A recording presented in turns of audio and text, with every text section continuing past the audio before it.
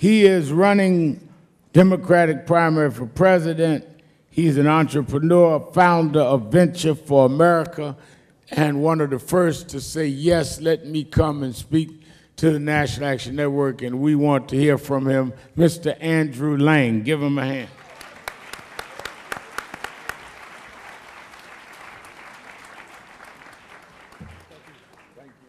Thank you. Holy cow, is it a privilege and honor to be here with you all today. I just followed Eric Holder, and I have to say, that guy was seriously thinking about running for president. Am I not? It's like, man, you heard that. You heard that. I also, let's give Reverend Sharpton a round of applause for what he has built. He does not remember this, but he and I met it's more than a decade ago, and holy cow, has he lost a lot of weight since then. And you know what that is? Left the holy cow alone. Oh, true. Yes. Yes, leaving the cow alone will do that. But in a word, you know what that is, my friends? That is longevity. Longevity is a beautiful thing. So it's a privilege and honor to be here with you all because of what you represent. And you represent, obviously, 12 candidates will be here with you all because we all know that African American voters and leaders have helped choose the next president in many of the last cycles. But you all represent something even more profound than that. You represent moral leadership and moral authority in this country. Now, you got that the hardest way possible. You got that through the historic subjugation and oppression and marginalization of African Americans from day one or day minus 100 years. And better yet, you all are fighting for a better future. That's how you get moral authority. Now, you have this moral authority that most politicians will never have, most Americans will never sniff. And as someone who's running for president now, I would acknowledge that very, very plainly. I grew up a skinny Asian kid in an all-white suburb in New York, so I had that experience. But I know that that experience is the palest shadow of what most African Americans experienced growing up and coming of age in this country. Because while I had words working against me, you have something much more cruel. You have numbers working against you. And you all know what the numbers are. Now, I have about 9 minutes with you all. I'm going to do 3 things in this 9 minutes. The first thing is going to sound impossible. The first thing is I'm going to convince you that things are even worse than you think they are. Now, you're all listening to this being like, no way he's going to be able to pull that off, but I'm going to pull it off. The second thing is I'm going to present a way forward, and the third is I'm going to let you know that the country needs you all more than ever right now. So how am I going to tell you all that things are even worse than you think they are? I'm a numbers guy. I'm a math guy, and the numbers are cruel.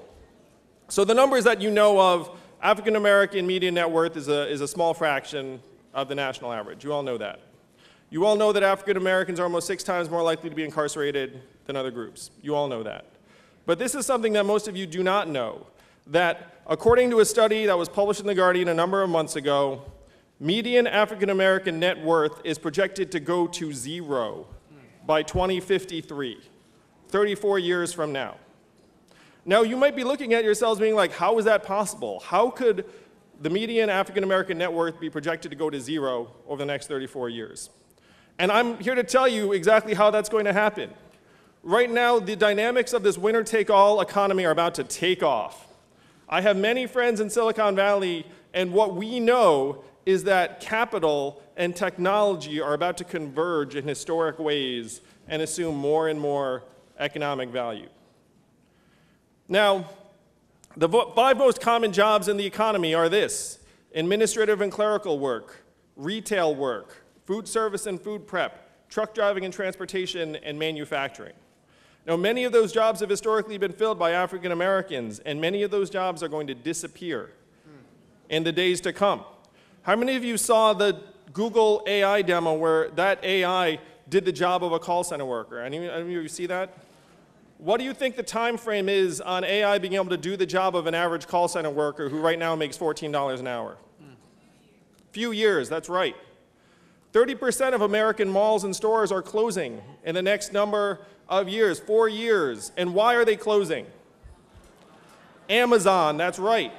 Amazon is vacuuming up $20 billion a year in commerce, pushing Main Street stores and malls into oblivion. And you know that working in retail is the most common job in the economy. The average retail worker is a 39-year-old woman making between $10 and $11 an hour. And we know she does not have much savings. What's her move going to be when those malls and stores close? How much did Amazon pay in federal taxes last year? Zero. That's right. They're this giant vacuum cleaner sucking the vitality out of your neighborhoods and communities, and you're getting zero back. This is the buzzsaw. This is capital and technology converging in historic ways. This is going to be an economic natural disaster, or unnatural disaster, if you want to look at it that way. And who loses in a natural disaster? You do. Communities of color, people with lower resources, people with lower access to capital and technology are going to be the big losers. All right, have I convinced you that things are even worse than you think? Fantastic. Job number one, the hard part, done. Now, number two, how the heck are we going to get out of this? What is the path forward? So as usual, you look to the wisdom of Dr. Martin Luther King Jr. So Martin Luther King, whose birthday we celebrate every year, what was he championing in 1967? He was championing something called a guaranteed minimum income. He said, look, we have to just guarantee Americans a certain amount of money every year. And he said something similar to what Eric Holder just said. He said, we need to team up with the impoverished and the exploited and the displaced of every class, every category, to try and make this happen because it's going to be a brutal fight. And he was so right that he was killed the next year. But if you read his book, Chaos or Community, in 1967, this is what he was championing. And he was not alone. Thomas Paine was for this at the founding of the country. Milton Friedman and 1,000 economists signed a study saying this would be great for America. It came this close to being law in 1971. It passed the House of Representatives twice. And then 11 years later, one state passed a dividend where now everyone in that state gets between $1,000 and $2,000 a year, no questions asked. And what state is that? Alaska. Yeah, most of you are like, Alaska? Like what? Alaska. And how do they fund it?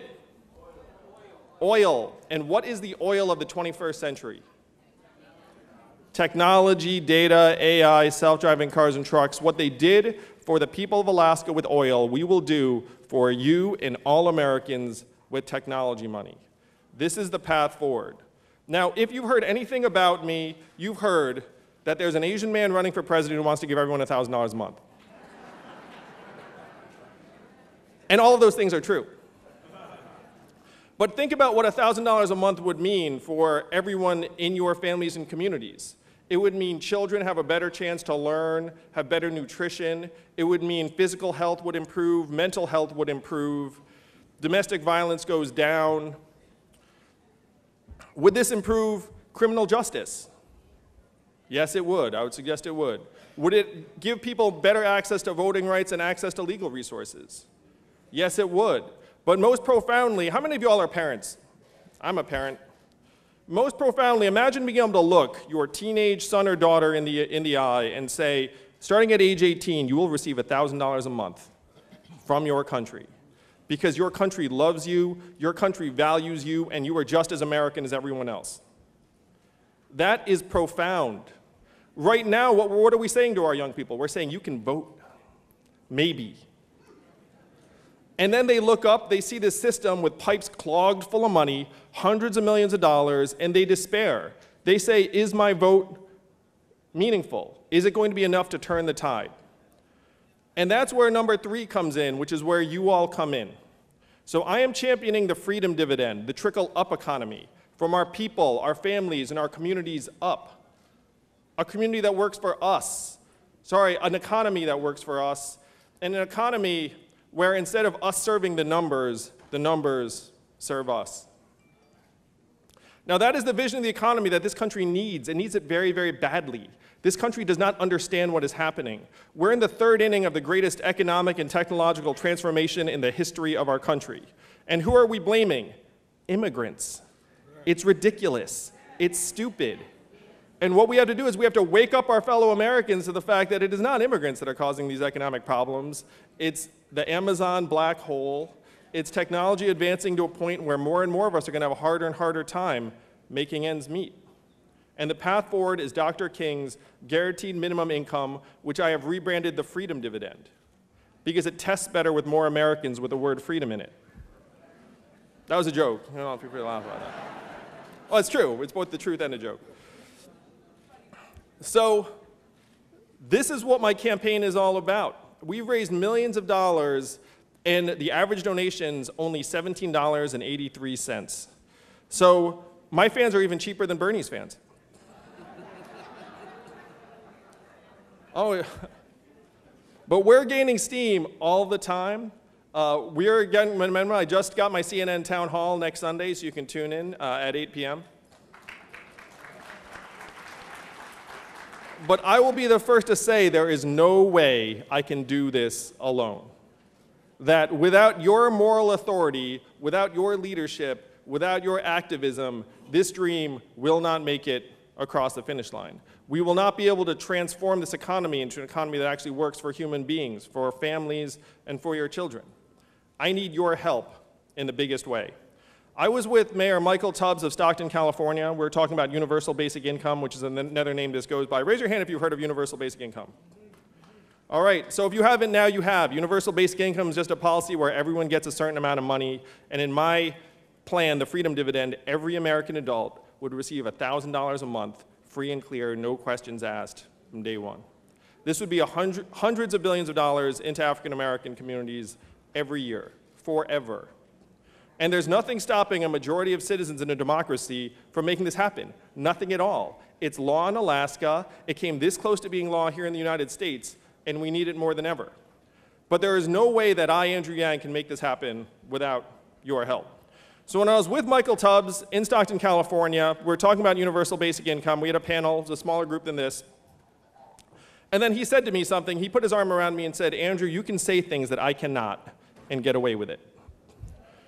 And I looked at him, I said, thank you, but you can say things I cannot and get away with it in the same way. They're just different things. But we need to team up in the biggest way. The country needs your moral leadership and authority more than ever right now. And if you bring the moral leadership, I will bring the math. I will be the guy who beats Donald Trump in 2020. We will take this case all the way to the White House and win, because the opposite of Donald Trump is an Asian man who likes math. Thank you all very much, National Network. Thank you. You're not a clone. Yeah. That's good. Thank you. Andrew Yang, give him a hand.